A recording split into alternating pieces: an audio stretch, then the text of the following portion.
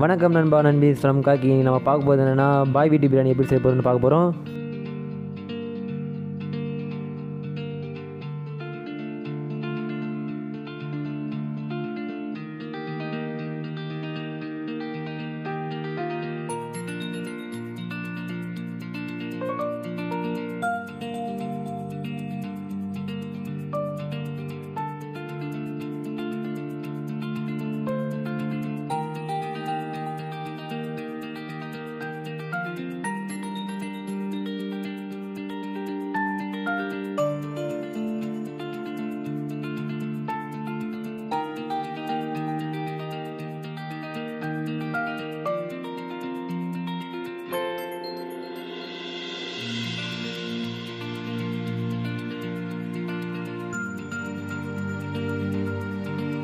என்னடா இவன் புதுசாக இருக்கான்னு பார்க்குறீங்களா? ஏன்னா நான் ஒரு பாய், அதனால தான் இந்த பாய் வீட்டு பிரியாணி செய்யலாம்னு வந்திருக்கேன். ஸோ நீங்கள் இதை ட்ரை பண்ணி பார்த்து நல்லா இருந்துச்சுன்னா கமெண்ட் பாக்ஸில் கமெண்ட் பண்ணுங்கள். ரொம்ப கம்மியான இன்க்ரீடியன்ஸ் வச்சு இந்த டிஃப்ரெண்ட்டான மெத்தட் வச்சு செய்கிறது நல்லா டேஸ்ட்டாக வரும். ஸோ மறக்காமல் இந்த வீடியோ ஸ்கிப் பண்ணாமல் பாருங்கள். நம்ம சேனலை சப்ஸ்கிரைப் பண்ணாதவங்க சப்ஸ்கிரைப் பண்ணுங்கள். அப்படியே அந்த கூட இருக்க பெல் ஐக்கான டெங்னு கிளிக் பண்ணுங்கள். வீடியோக்குள்ளே போகலாம்.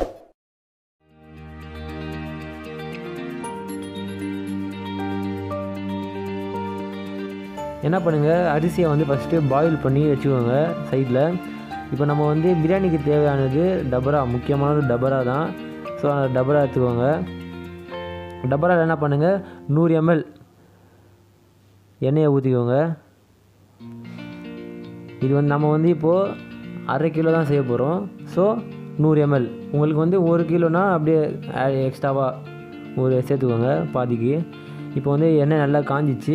எண்ணெய் காஞ்சோன்னா என்ன பண்ணுங்கள், 2 லவங்கம், 2-3 லவங்கம், பட்டை 2, அதுக்கப்புறமா ஏலக்காய் வந்து 2 போடுங்க.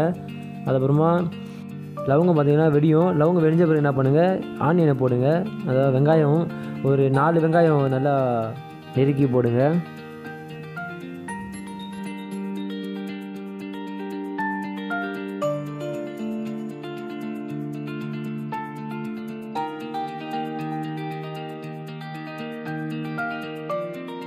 வெங்காயம் நல்லா சிவப்பான பிறகு பச்சை மிளகா வந்து 1 வெட்டி போடுங்க. அது பச்சை மிளகா போட்ட பிறகு நல்லா வதட்டுங்க, ஃப்ரை பண்ணுங்கள். கொஞ்சம் ஸ்லோவில் வச்சு பண்ணுங்கள்.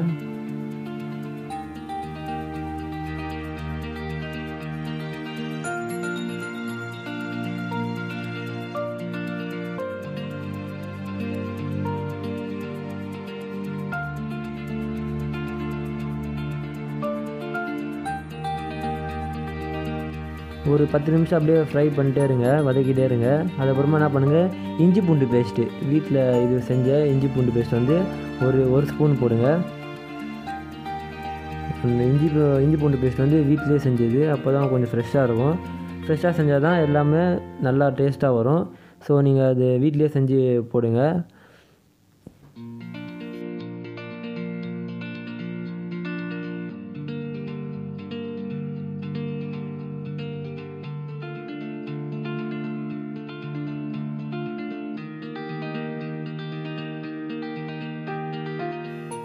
அதுக்கப்புறம் இது வந்து ஆச்சி சில்லி பவுட்ரு 2 ஸ்பூன் போட்டிருக்கேன். உங்கள்கிட்ட சக்தி மிளகாத்தூள் இருந்துச்சுன்னா நீங்கள் 1 ஸ்பூன் போட்டாலே போதும். ஏன்னா அது ரொம்ப காரமாக இருக்கும். அது சக்தி மிளகா இப்போது இல்லை, லாக்டவுன் இல்லைனால இப்போ வந்து நாங்கள் ஆச்சி வந்து 2 ஸ்பூன் போட்டிருக்கோம். அதுக்கப்புறம் மஞ்சாத்தூள் ஒரு 3/4 ஸ்பூன் அந்த மாதிரி போட்டுக்கோங்க. ஏன்னா இது வந்து 1/2 கிலோ தானே, ஸோ எல்லாமே கம்மி தான் வரும். அது போட்டோன்னா நல்லா வந்து மிக்ஸ் பண்ணிக்கோங்க. நல்லா அது எல்லாமே அந்த மசாலா வந்து எல்லாத்துலேயும் படுற மாதிரி நல்லா மிக்ஸ் பண்ணிக்கோங்க.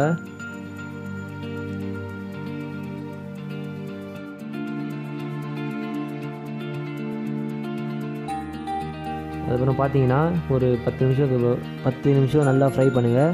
அதுக்கப்புறம் கல்லுப்பு இவ்வளோ கொஞ்சம் அரை கை எடுத்துக்கோங்க.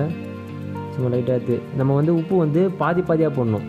மசாலாவில் பாதி போடணும். அதுக்கப்புறம் அந்த பாதி வந்து நம்ம அந்த அரிசி பாயில் பண்ணுறோம் இல்லையா, அதில் வந்து பாதி போடணும். அப்போ தான் ஈக்குவல் டேஸ்ட். நம்ம ஏன்னா லாஸ்ட்டில் மிக்ஸ் பண்ணுவோம்ல, ஸோ ஈக்குவல் டேஸ்ட்டு வந்து கரெக்டாக அந்த உப்பு கரெக்டாக இருக்கும். உப்பு வந்து உங்களுக்கு நாங்கள் வந்து கொஞ்சோண்டு எடுத்துருக்கோம், அரை கை. ஸோ உங்களுக்கு எவ்வளோ தேவைப்படுதோ அவ்வளோ உப்பு நீங்கள் பார்த்து போட்டுக்கோங்க உப்பு. நெக்ஸ்ட்டு வந்து இப்போ நம்ம கறி போடுறோம். சிக்கன் வந்து 1/2 கிலோ எடுத்துருக்கோம். அது வந்து நல்லா சிக்கன் ஃபுல்லாக போட்டு என்ன பண்ணுங்கள், அந்த மசாலா வந்து ஃபுல்லாக படுற மாதிரி நல்லா மிக்ஸ் பண்ணணும். ஏன்னா அப்போ தான் நல்லா அந்த சிக்கனுக்குள்ளே அந்த மசாலாலாம் போகும். ஒரு 10 to 15 மினிட்ஸ் நீங்கள் வந்து நல்லா அந்த மிக்ஸ் பண்ணிகிட்டே இருங்க. நீங்கள் வந்து மிக்ஸ் பண்ணும்போது என்ன பண்ணணுன்னா தம் பண்ணி மிக்ஸ் பண்ணணும். ஏன்னா அப்போ தான் அந்த டேஸ்ட் வந்து அப்படியே உள்ளே இறங்கும். நீங்கள் எவ்வளோக்கு இதில் வந்து நல்லா அந்த மிக்ஸ் பண்ணுறீங்களோ 10 நிமிஷம் 15 நிமிஷம் தான், அப்படி தான் டைமிங்லாம் இல்லை. நீங்கள் எவ்வளோ நேரம், அது ரொம்ப நேரம் பண்ணாலும் அந்த கறியோட டேஸ்ட் வந்து அப்படியே அந்த மசாலாவில் மிக்ஸ் ஆகும். ஸோ நம்ம வந்து சாப்பிடும்போது டேஸ்ட் வந்து செம்மையாக இருக்கும்.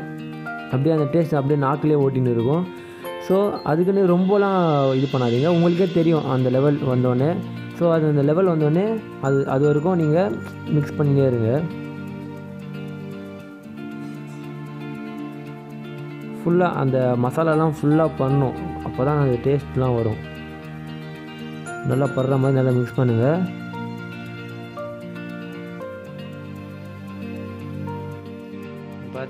பார்த்தீங்களா அந்த சிக்கனுக்குள்ளே அப்படியே அந்த மசாலாலாம் அப்படியே இறங்கி நல்லா செம்மையாக இருக்குது. இன்னும் கொஞ்சம் நேரம் ஒரு 2 to 3 மினிட்ஸ் அப்படியே கொஞ்சம் மிக்ஸ் பண்ணுங்கள். இது ஃபுல்லாக அப்படியே அந்த சைட்லலாம் அந்த மசாலாலாம் இருக்கும். ஸோ நல்லா சைடு அப்படிலாம் வலிச்சு நல்லா மிக்ஸ் பண்ணுங்கள். நீங்கள் வந்து இன்னொன்று என்னன்னா தம் பண்ணி மிக்ஸ் பண்ணுங்கள். ஏன்னா அப்போ தான் அந்த டேஸ்ட் வந்து உள்ளே இருக்கும். டம் மீன்ஸ் நீங்கள் மூடிடுங்க. மூடிட்டு அப்புறம் ஒரு 2 நிமிஷம் கழிச்சு தொடங்க. அப்படி பண்ணினே இருங்க. இன்னொன்று என்னென்னா நீங்கள் கொஞ்சம் மீடியம் ஸ்பீடில் வச்சு பண்ணுங்கள். இதுக்கப்புறம் என்ன பண்ணணுன்னா இது பாருங்கள், நாங்கள் வந்து ஒரு 15 மினிட்ஸ் கிட்ட நல்லா மிக்ஸ் பண்ணியிருக்கேன்.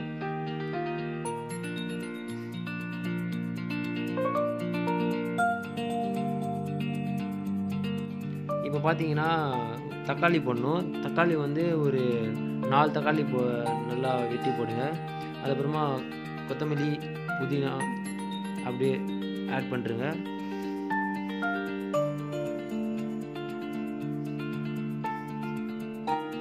அதை நல்லா மிக்ஸ் பண்ணுங்கள். அப்படியே அந்த தக்காளி வந்து எல்லா இதுலேயும் எல்லா மசாலா அப்படியே ஃபுல்லாக படுற மாதிரி நல்லா மிக்ஸ் பண்ணிட்டுருங்க.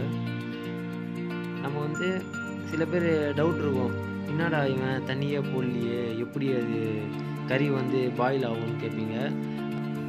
அது எப்படி பாயில் ஆகணும்னு தெரியணும்னா வீடியோ ஸ்கிப் பண்ணாமல் பாருங்கள். உங்கள் ப்ராசஸ்லேயே உங்களுக்கு தெரியும் என்னன்னு.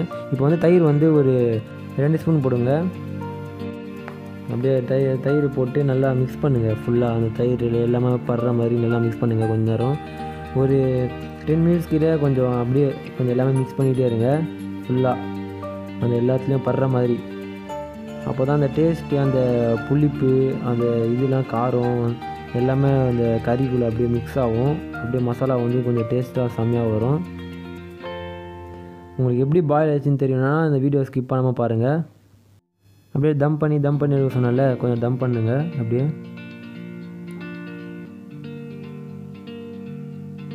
அப்போ தான் வந்து அந்த டேஸ்ட் நல்லாயிருக்கும். ஸோ மூடி அப்படியே மூட்டு அப்புறம் கொஞ்ச நேரம் ஒரு 2 நிமிஷம் கழித்து மறுபடியும் திறந்து அப்படியே மூடி இது பண்ணுங்கள். அப்போ தான் அந்த டேஸ்ட் அப்படியே உள்ளே இருக்கும். நல்லா மிக்ஸ் பண்ணுங்கள். ஃபுல்லாக மசாலாலாம் நல்லா படுற மாதிரி மிக்ஸ் பண்ணுங்கள். அது எப்படி அந்த கறி பாயில் ஆகுதுன்னு பார்த்தீங்கன்னா, அந்த தக்காளி இருக்குல்ல, தக்காளியில் இருக்க சாறு வந்து நம்ம வந்து போடும்போது ஒரு 4 போடுறோன்னா அதில் வர சாறு வந்து அதுலேயே நிறைய ஆகிடும்.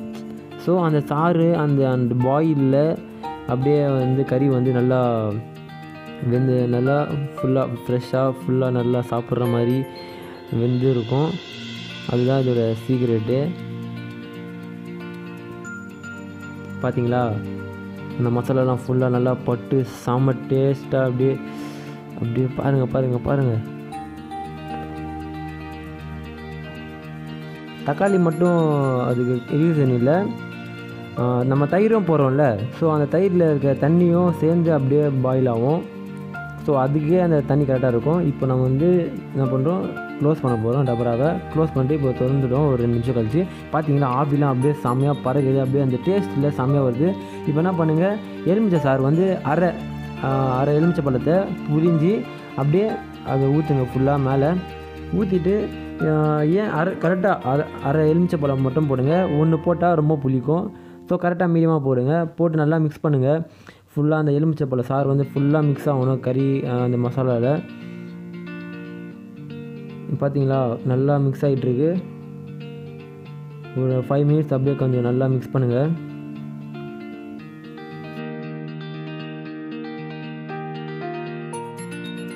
இப்போ அகைன் வந்து மூடி போட்டு மூடுருங்க. ஒரு 2 நிமிஷம் கழிச்சு தோறங்க. அங்கே பார்த்தீங்களா ஆவிலாம் அப்படியே பறகுது. அந்த ஸ்மெல்லாம் அப்படியே பாருங்கள் செம்மையாக இருக்கும். நல்லா மிக்ஸ் பண்ணுங்கள். நல்லா மிக்ஸ் பண்ணுங்கள். அப்போ தான் அந்த மசாலாலாம் நல்லா மிக்ஸ் ஆகும். பார்த்தீங்களா கறியில் எப்படி இருக்குது மசாலாலாம் ஊட்டி இந்த மாதிரி தான் இருக்கும். நம்ம மட்டும் மூடுருங்க. அவ்வளோதான், மசாலா வந்து ரெடி ஆகிடுச்சு. இப்போ வந்து தனியாக எடுத்து வச்சுக்கோங்க மசாலாவை.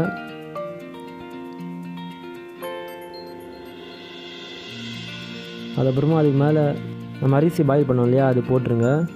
அது போட்டு தான் நம்ம வந்து மிக்ஸ் பண்ணணும். அதான் தனித்தனியாக ப்ராசஸ் இது. அந்த மசாலா மேலே போட்டு அப்புறமா கேசரி பவுட்ரு வந்து தண்ணியில் கலக்கி மேலே ஊற்றிடுங்க. அந்த எதுக்காக வந்து அந்த கேசரி தண்ணியை ஊற்றுறோம்னா அந்த பிரியாணி கலருக்காக. இதை அது ஊற்றிட பிறகு என்ன பண்ணுங்கள், நல்லா மிக்ஸ் பண்ணுங்கள். அரிசி நல்லா உடையாமல் பார்த்து பக்குவமாக மிக்ஸ் பண்ணுங்கள். நல்லா சைடில் அந்த ஃபுல்லாக எல்லா மசாலாவும் வந்து அந்த ரைஸில் படணும்.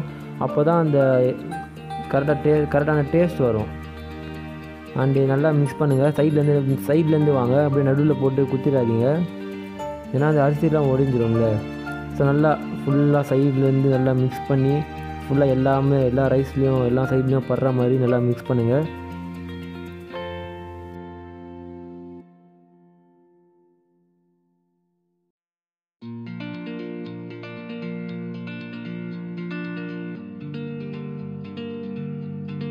தென் ஒரு 5 மினிட்ஸ் தம் பண்ணுங்கள். அவ்வளோதான், நம்ம பிரியாணி ரெடி.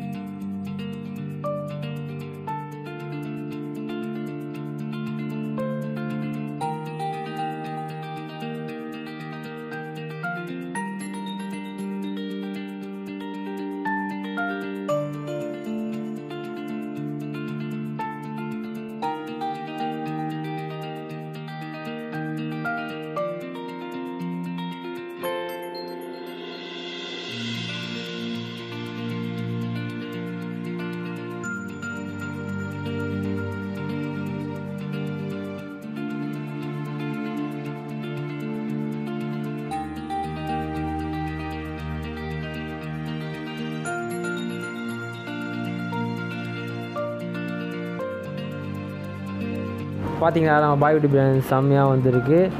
நீங்களும் இந்த வீடியோவை பார்த்து ட்ரை பண்ணி நல்லா இருந்துச்சுன்னா கமெண்ட் பாக்ஸில் கமெண்ட் பண்ணுங்கள். உங்களுக்கு இந்த வீடியோ பிடிச்சிருந்தா மறக்காமல் லைக் பண்ணுங்கள், ஷேர் பண்ணுங்கள், கமெண்ட் பண்ணுங்கள். அப்படி நம்ம காக்கி சேனலை சப்ஸ்கிரைப் பண்ணுங்கள். அடுத்த வீடியோவில் சந்திப்போம் ஃப்ரம் காக்கி.